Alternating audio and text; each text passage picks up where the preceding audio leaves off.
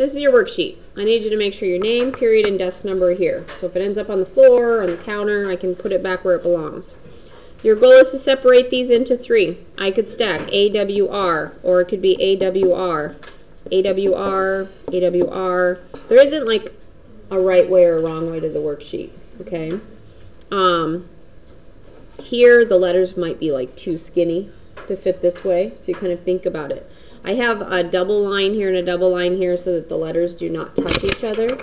So a little bit, kind of an example here, is you can see where they're spaced together. If I'm struggling only with this shape, I can just redraw that shape and work on improving the letter there, and then leave those 2 be, right? The first thing that you want to do is make sure that the orders are first, last, and middle. If you do a couple in the wrong order and you go, oh, I'm supposed to do it the other way, don't erase them and start over. Just kind of pick it up, and then I know, oh, kind of light bulb went on. Redirect yourself and move on. Okay, you're still practicing the concept, and by the end, we want to make sure they're in the correct order. And then you're going to go through and sketch really lightly.